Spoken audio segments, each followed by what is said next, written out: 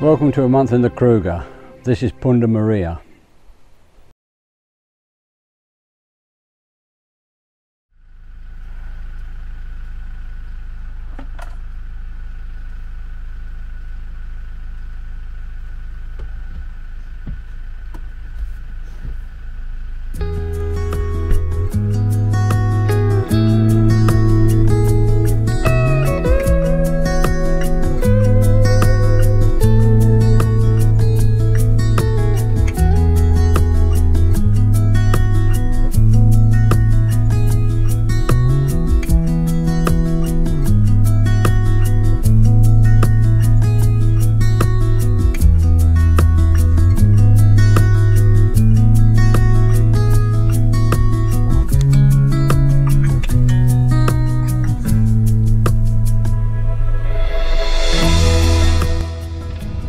We're on our final drive now from Xingwezi as we head north to Punda Maria, which is the northernmost camp in the park.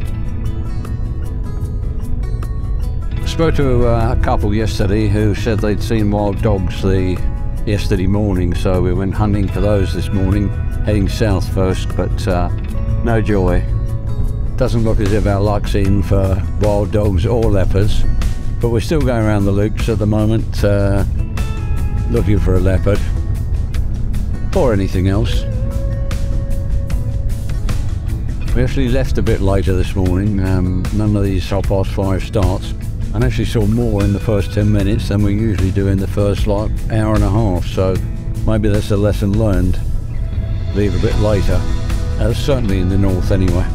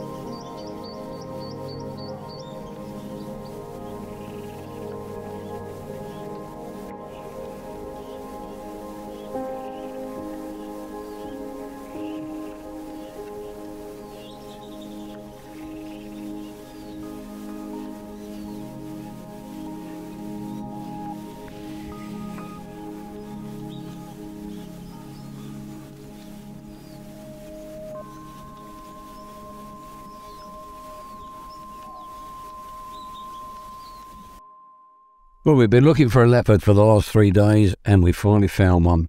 On our morning drive this morning, just spotted one just crossing the river. Walked across the river, had a look on this side, and then walked back again across to the other side. We've been following a procession of cars all morning, and every single one of them drove by. Even the cars stopped behind us, had a look and couldn't see anything and drove by. Which shows you just how difficult it is to spot wildlife in the Kruger. We were the only people who were actually to see that leopard at this particular time, despite half a dozen cars driving by. So our luck was in. Could we hope for some more? I don't know. Let's find out.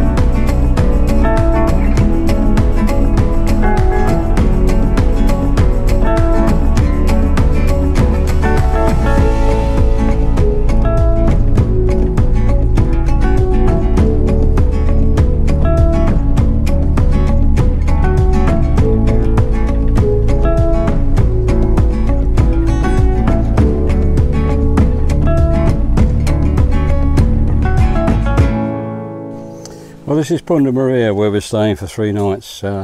Quite familiar with this accommodation because this is the first camp we ever stayed in the Kruger back in 2017, and we stayed in one of these safari tents. As I remember, it was the best accommodation of that trip. So let's have a look.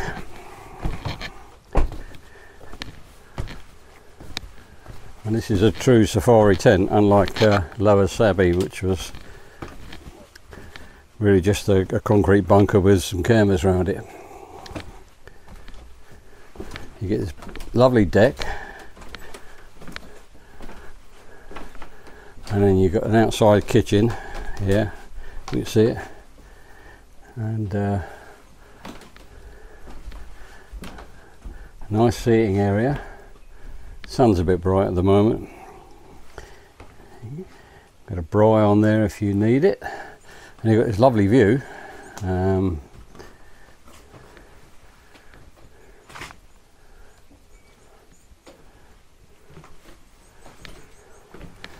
then we've got to find the key.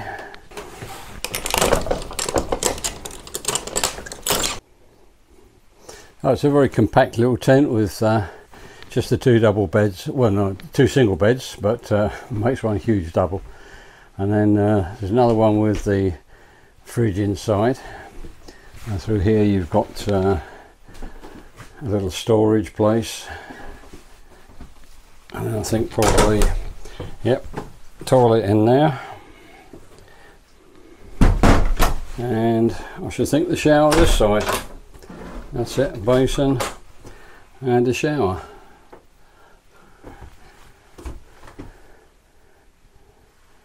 That's all you need. That'll be quite nice.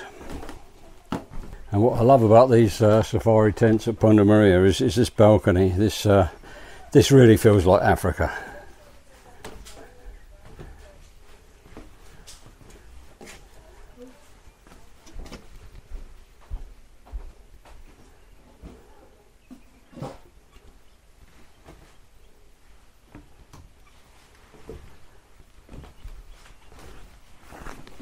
Right, let's go and get all the cases and stuff in.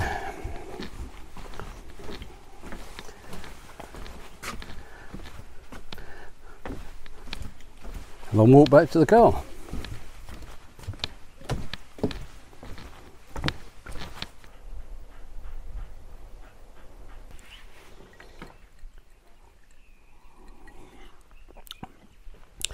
As I mentioned earlier, this is the northernmost main camp in the park.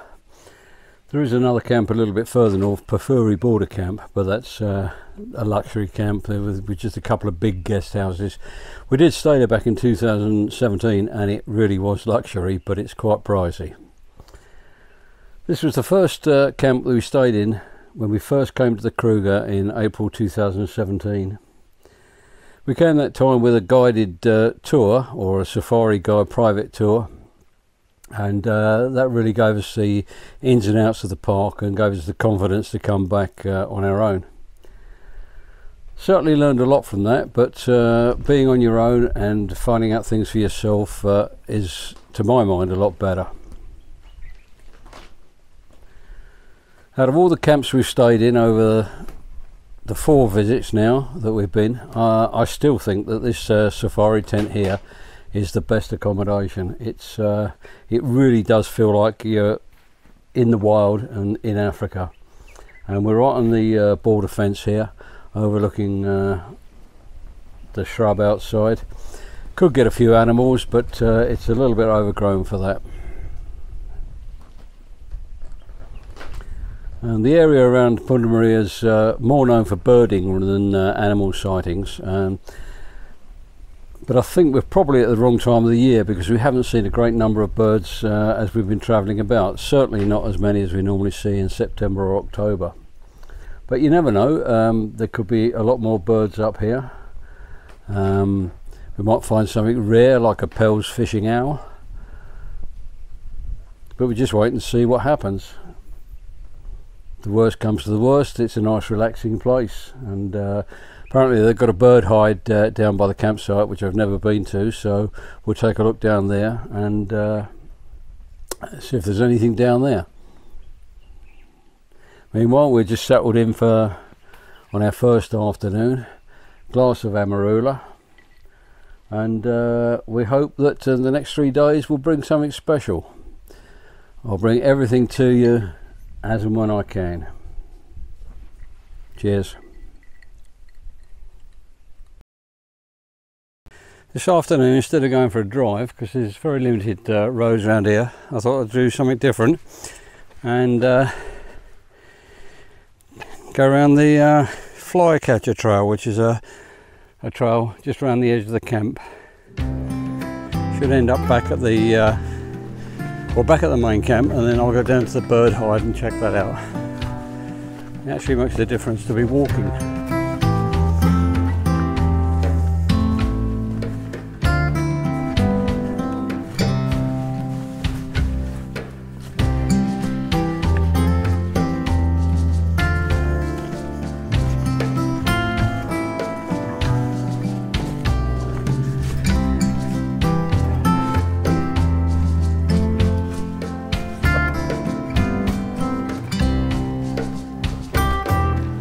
Interesting to see what the trees are.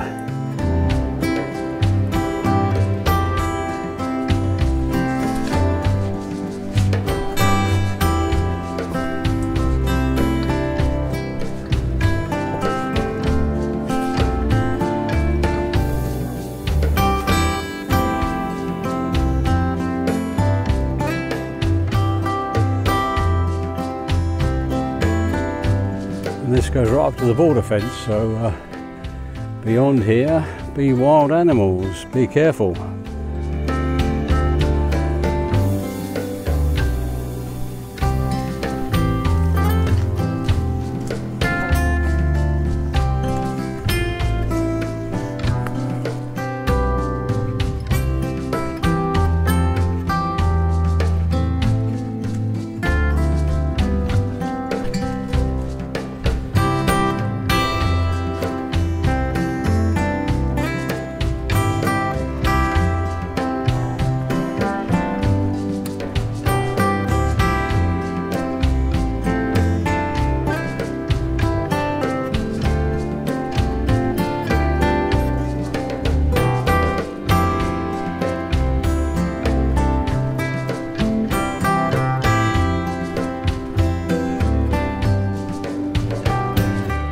Backing out of the camp.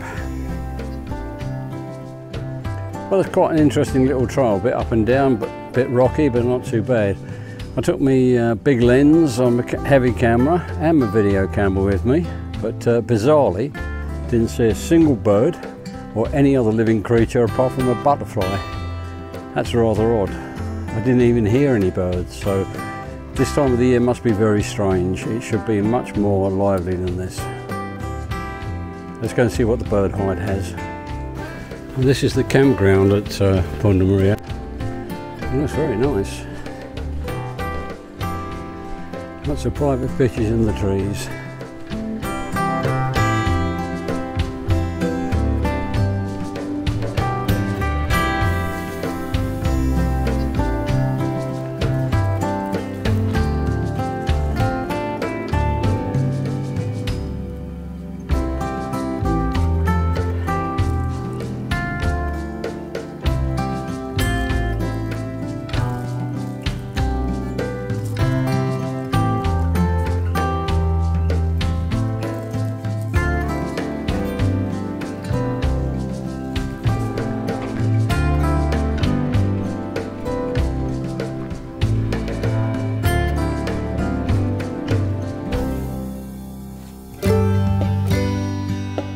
Well, the bird hide turned out to have an absolutely splendid view, and I spent the rest of the afternoon watching the baboons playing.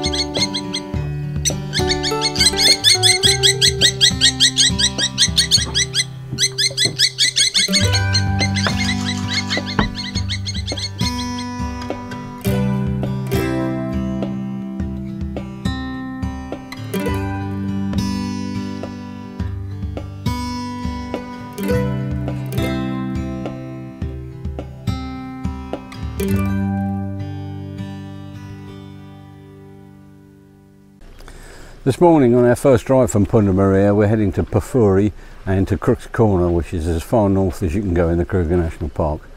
But first we've called into the bird hide at the campground at Punda Maria, which overlooks a waterhole. This surely must be the best waterhole and bird hide in the entire Kruger.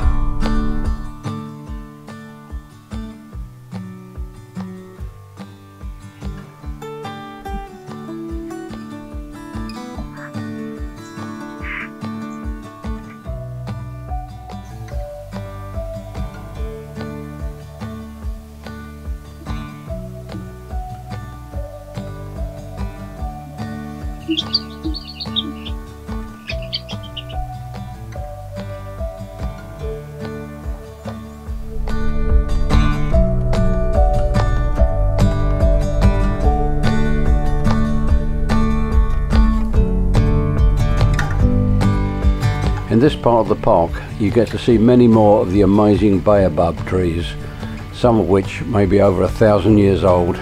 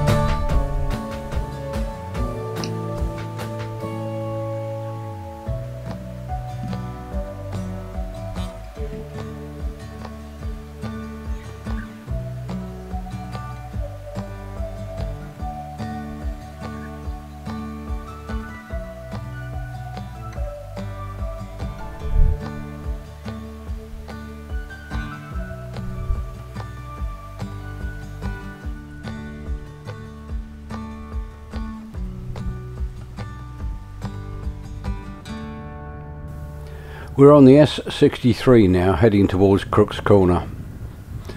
Along this road it's less about the wildlife than about the amazing scenery, which is completely different to any other part of the park.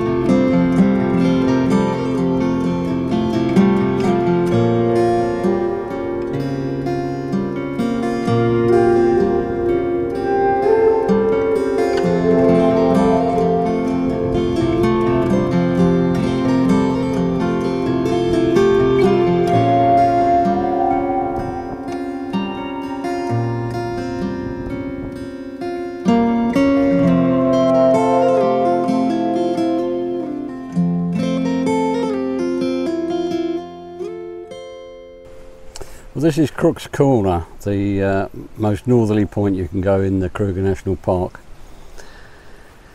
This is actually the confluence of three countries. You've got across the river there is Mozambique. Just up on this side is Zimbabwe, and we're in South Africa. And it's the second time in the last few weeks that we've actually been at the confluence of three countries. Back in the Kalahari we were at the border of Botswana, Namibia and South Africa. This is the Limpopo River. I think last time we were here this was virtually empty. It was just a trickle. Legend has it that this is called Crook's Corner because it was an escape point from the police either in Mozambique or in South Africa, so that if you got near the border you could actually escape quite easily. What the legend doesn't explain is how you're going to escape across a crocodile infested river. Maybe that just spoils the actual legend. Few crocodiles out there.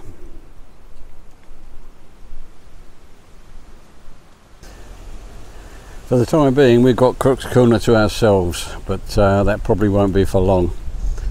So we'll have a brief rest here before turning back through the forest. The amazing thing about this part of the Kruger is that it's totally different than anywhere else.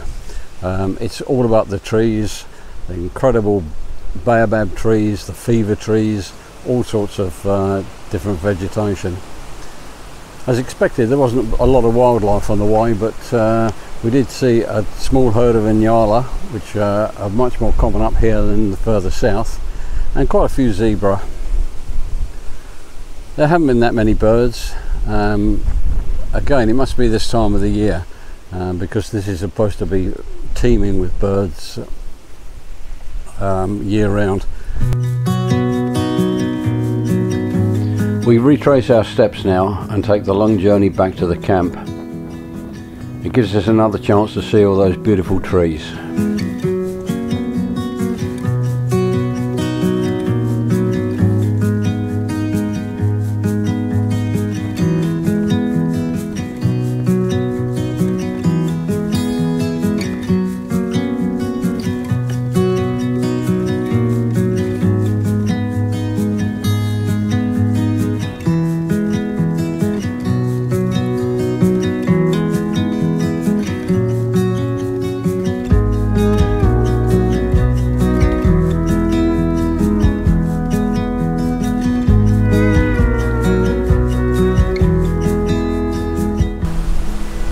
This is Pafuri picnic spot, one of the nicest picnic spots in the park.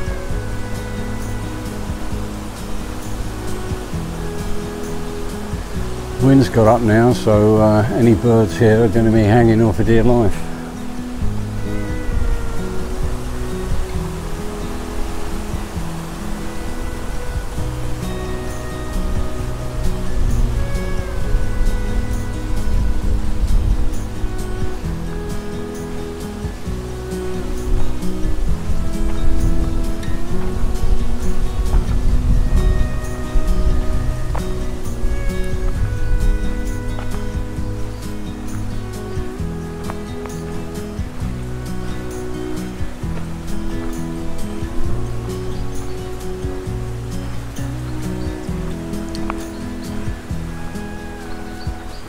We're right on the banks of the river.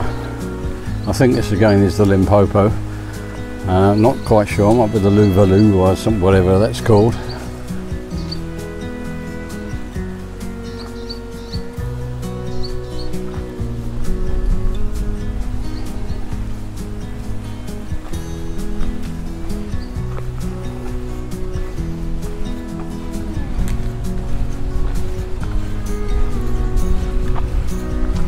There you go, a very quick tour of the Pafuri picnic spot.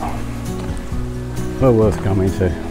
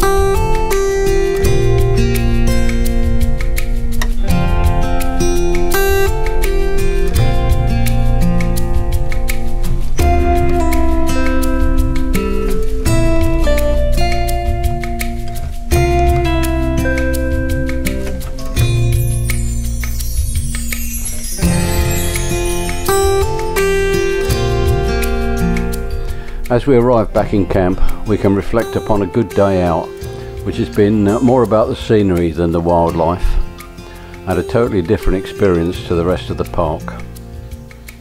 It's been quite windy all day, and the wind is picking up even more now. Let's hope the flapping of the canvas doesn't keep us awake all night.